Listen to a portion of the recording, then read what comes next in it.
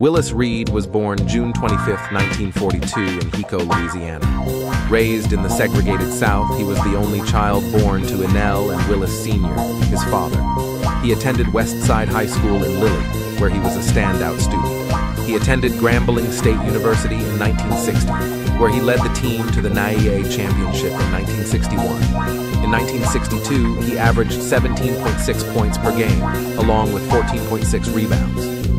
The next season, 1963, he averaged 21.2 points per game and 17.1 rebounds. The team was third place in the tournament that year. His final season, 1964, he averaged 26.6 points, along with 21.3 rebounds, which was second in the nation. He also won the gold medal with the U.S. basketball team in the Pan American Games, finishing his college career with a total of 2,280 points and 1,851 rebounds. He was a two-time NAIA All-American in 1963 and 1964 and a three-time NAIA All-Tournament team selection. He was drafted by the New York Knicks in 1964 NBA draft in the second round with the 8th pick. His rookie year, he became known as a fierce, dominating, physical force in the league. He scored 19.5 points a game, which was 7th in the league, and 14.7 rebounds, 5th in the league.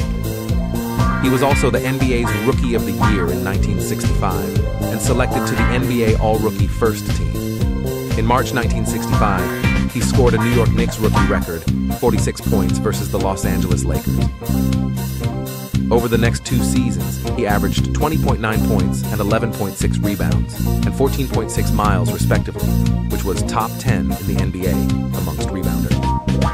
In the 1968-69 season, the team only allowed a league-best 105.2 points per game, becoming known one of the best defensive teams. Reed averaged 21.1 along with 14.5 rebounds and a record 191 rebounds that season. The next year, 1970, the team won 60 games, including going on an 18-game winning streak. They beat the Earl Monroe-led Baltimore Bullets in the first round of the playoffs, and a Milwaukee Bucks team featuring a young Kareem Abdul-Jabbar and experienced Oscar Robertson in the second round, moving on to play the Los Angeles Lakers in the finals. The New York Knicks took a 3-2 lead in the series. However, Reed got injured in Game 6 and the team lost. Surprisingly, on May 8, 1970, he limped onto the court for Game 7 of the series, scoring the first 2 field goals and playing 27 minutes. The team went on to win the game, win their first NBA championship for the city that year. He became the first player in history to win regular season MVP and the All-Star Game MVP in the same year. In the 1970-71 season, Reed averaged 20.9 points per game and 13.7 rebounds.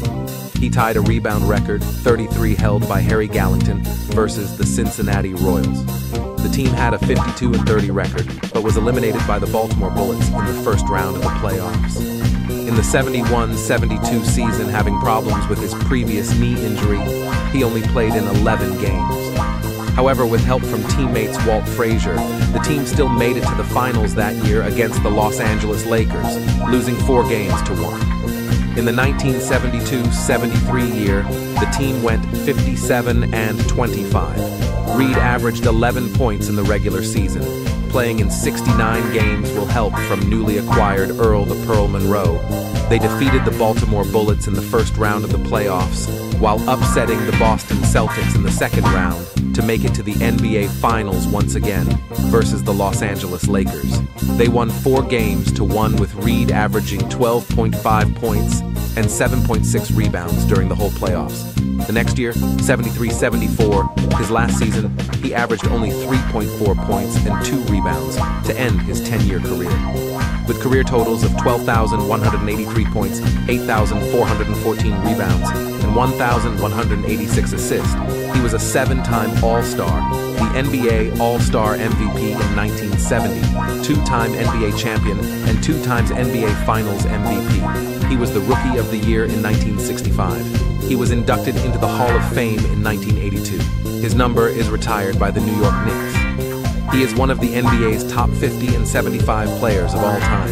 Leading his team to victory, he was the captain.